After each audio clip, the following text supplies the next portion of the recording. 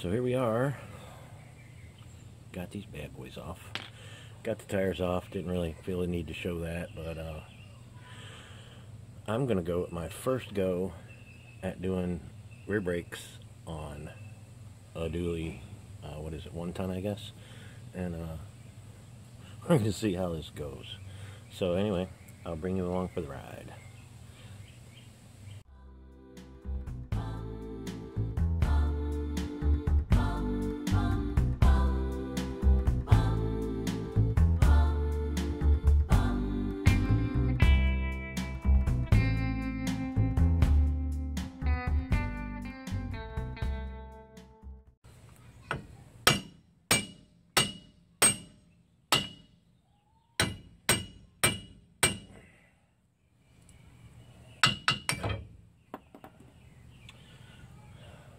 Hoo-ha!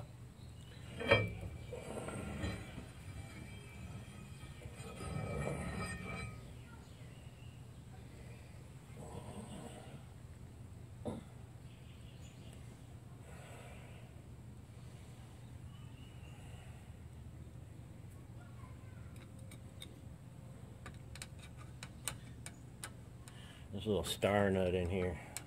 Got a tab bent up. You have to bend that tab back in order for the lock nut to be free, so you can take the drum off.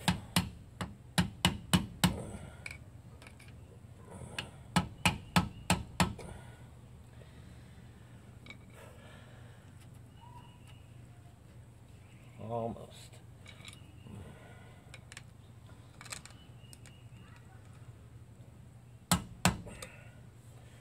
This nut is only finger tight, so.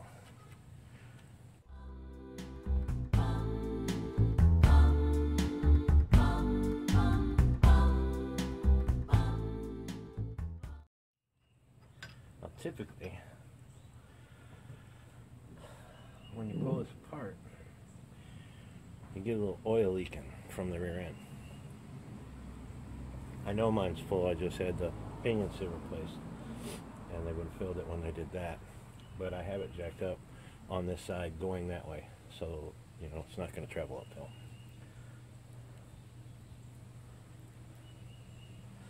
Yes. Get this thing out of here.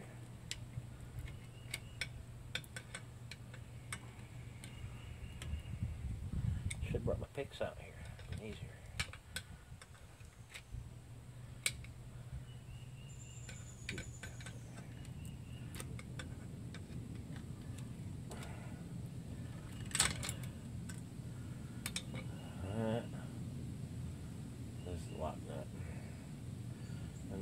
I'll show you that right there. You see that little nub? There's a little notch right there for it to slide into, so when you put it back, it keeps it in one spot. And then they take out the second lock nut, which is also finger tight.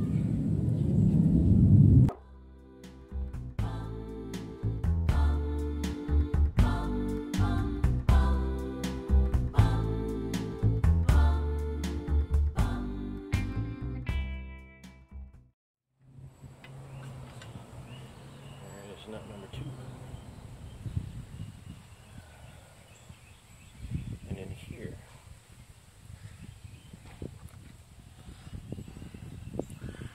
is the bearing and bearing seal. You can see me spinning that bearing, which feels pretty good. We'll find out when we get it out, but now we take the drum off.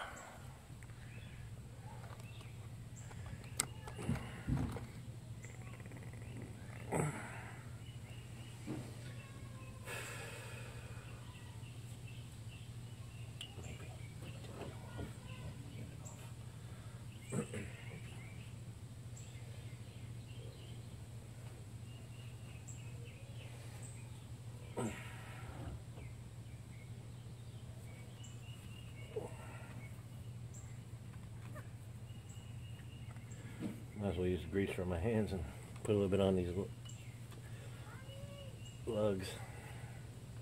So maybe when I put them back together, it won't be so bad.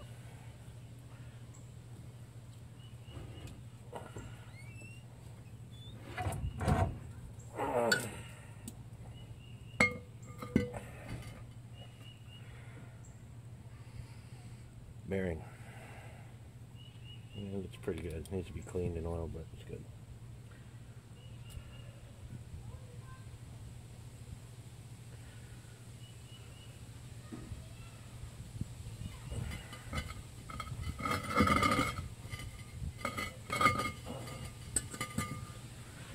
And just so you know, luckily I got some good upper body strength, but that drum weighs about 100 pounds.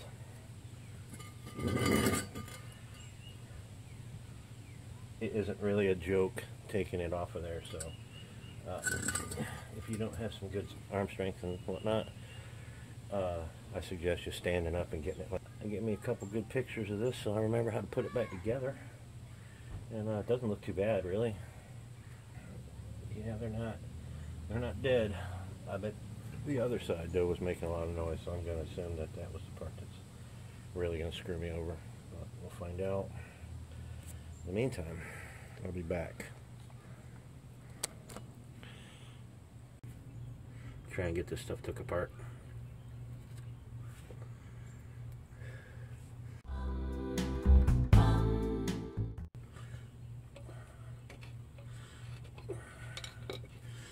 This is the brake adjuster.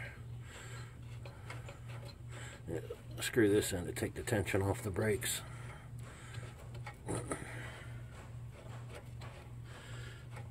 Ideally, you'd want to hose this down with some brake cleaner, but I don't have any, so I'm going to have to do it before I put it back together. I wanted to take it apart since it's a 1975, make sure I could get the parts, so I'm going to take them with me.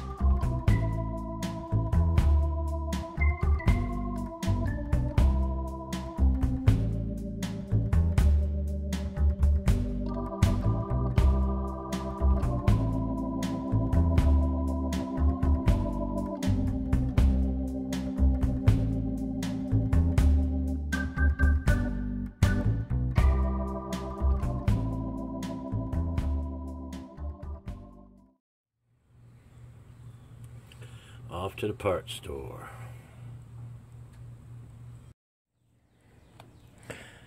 Yep, so while I was gone to the parts store, it decided to rain. Isn't that lovely? Anyway, back to work. We are going to attempt to put it all back together now. Enjoy the ride.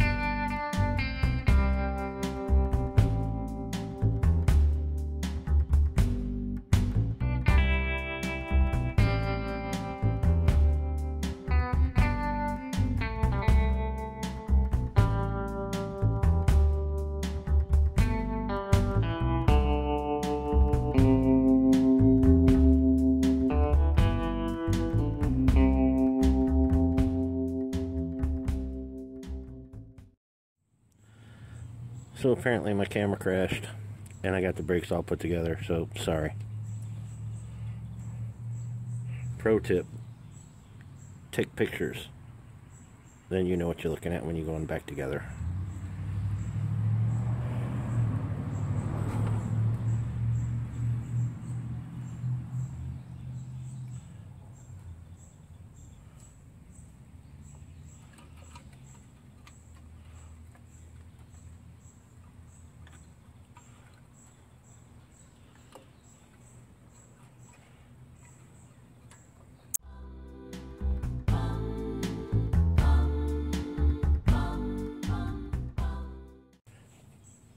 This might suck.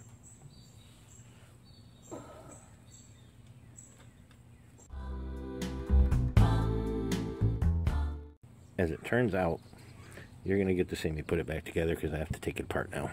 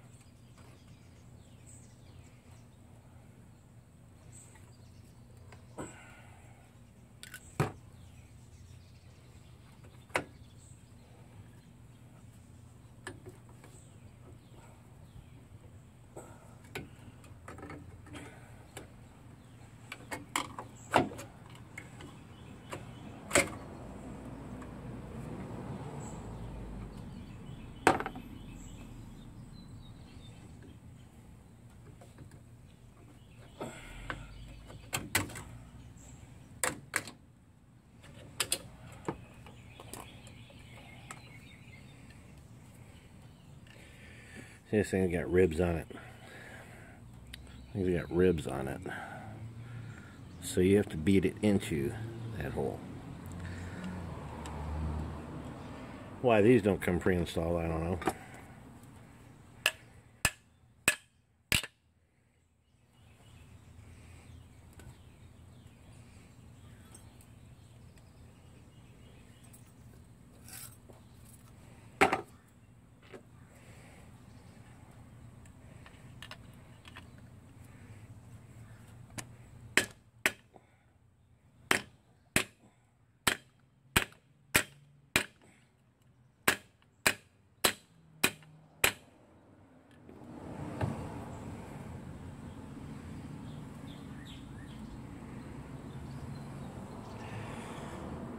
Another tip, socket underneath.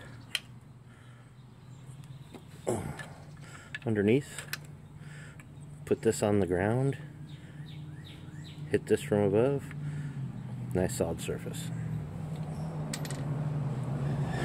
Back to assembly.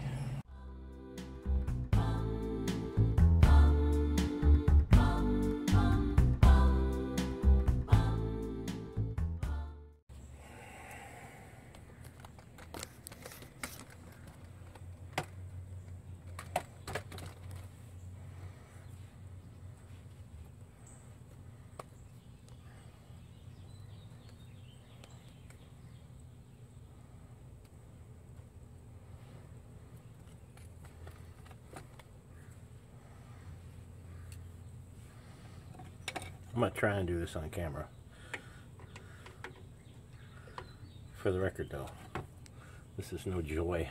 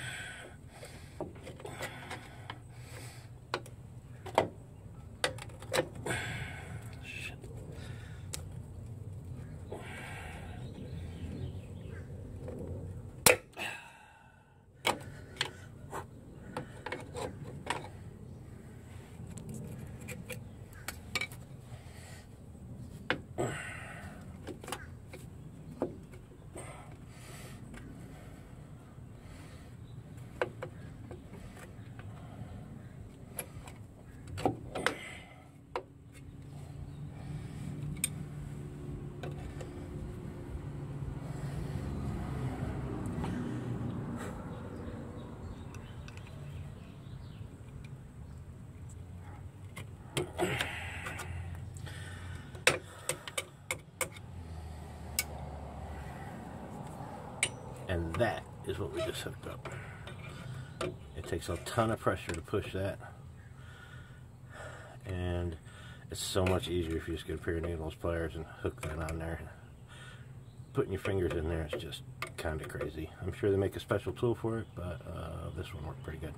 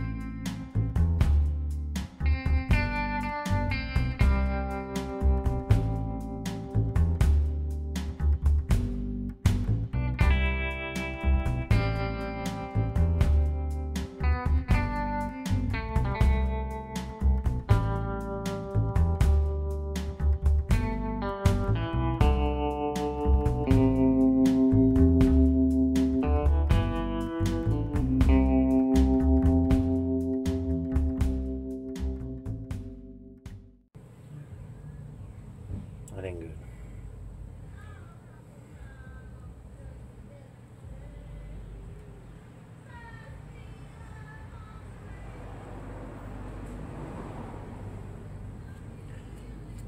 That's lovely.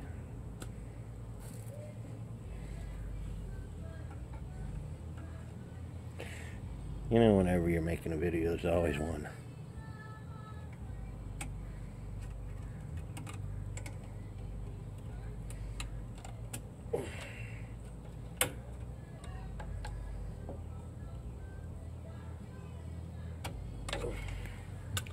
Don't do drugs, kids.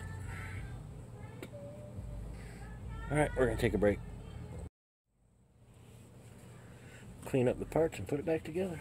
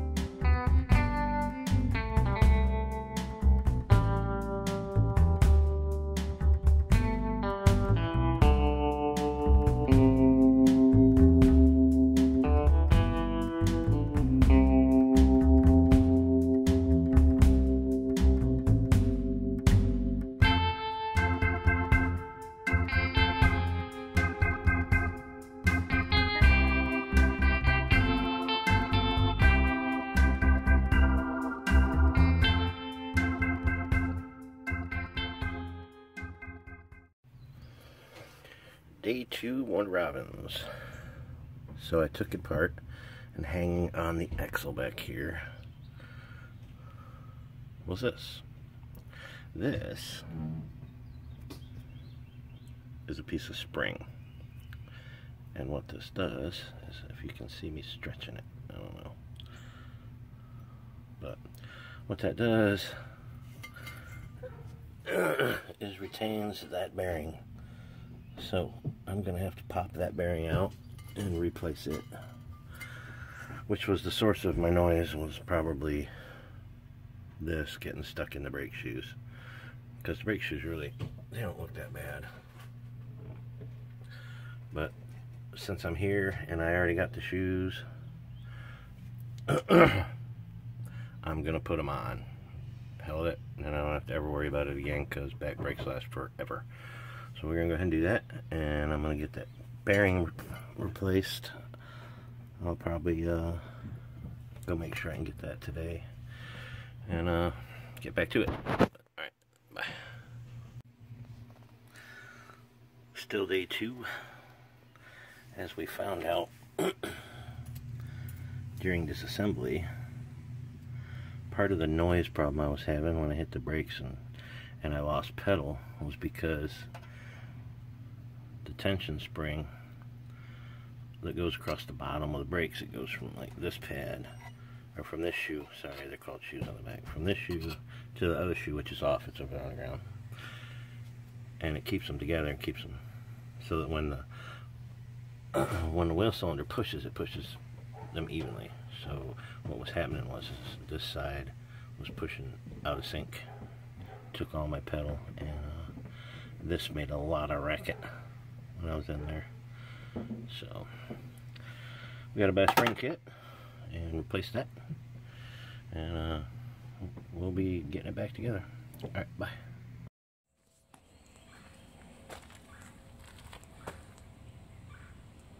Yep, that sucked a little bit. Did some damage putting it back together, but it's all back together. So that's another project down the road. Today is put some fluid in it, make sure we're good, and bleed them if I need to, and then I'm going to start working on something else. I don't know, I got an LED light bar to put on the front, and I got to replace those lights up there. See, that one's broken. And thinking about doing a transmission cooler, we'll see. But anyway, brake fluid's going to be low. That's it right there. You can see where it squirted out, so I don't know what the deal is with that. The seal's probably dirty. I'll clean that all up and we'll be back.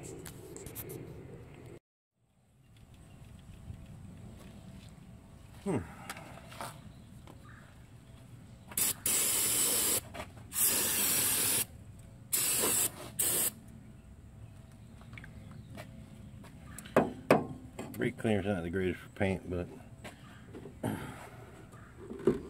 works to get the crap off. I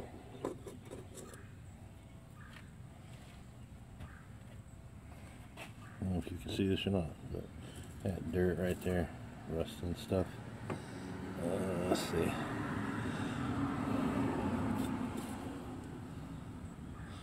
Like, yeah, that rust and stuff. We just gotta clean that all out of there.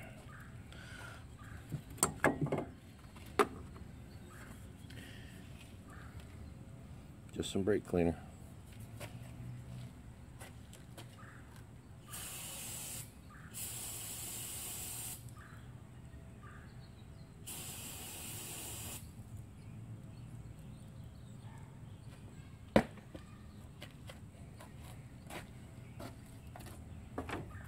Set that aside and let it dry.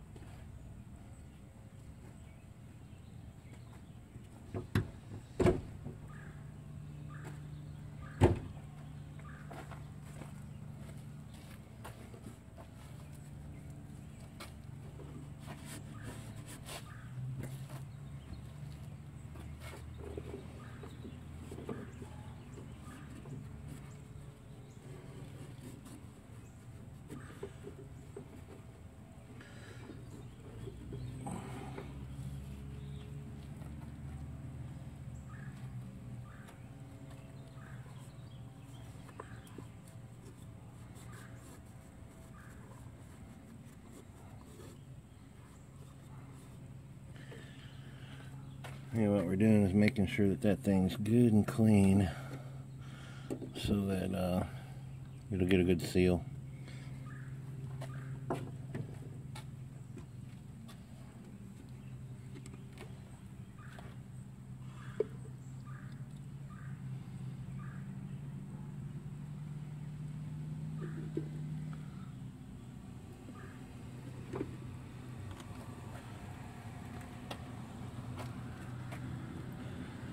Top off the fluid with some .3 brake fluid.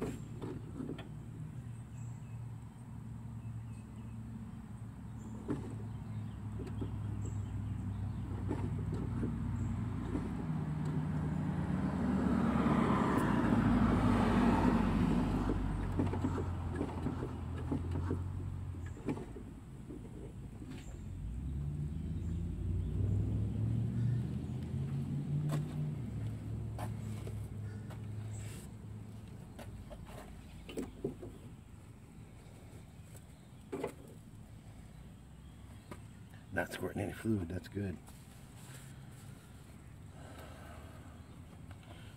Alright, let's start her up and make sure the brake pedal works like it should. That's that. So I went to start Dottie, and she didn't want to start. I ended up, you know, just knocking on the battery terminals, and it started. It's kind of common with these top posts, but I got a little trick. About once a month, if you do this. This is it's a battery cleaner and acid detector, and what it does is you spray it on, and it literally, what this is up here. There we go. Okay, anyway, what it does is it eats the corrosion off of everything. So I put a little bit of this on here. Doesn't hurt nothing. I mean, I don't do it when it's running, just cause. But I put a little bit of that on, and this can, I don't know, I think I paid $6 or $7 for it, and I've had this can for over 2 years, and it's still got a little bit in it. And I used it on my big truck because I had the same problem. You know, you got 3 or 4 batteries, keep them clean, no big deal. But anyway, this stuff works like a champ. And then I let it sit for, you know, 5-10 minutes, let it do its job, and then I come back with some like white lithium grease, or even WD-40 would work. It's not as good, but you know, some kind of grease works best, and just spray it down with that, and I'm good. So anyway, I'd give you that little tip.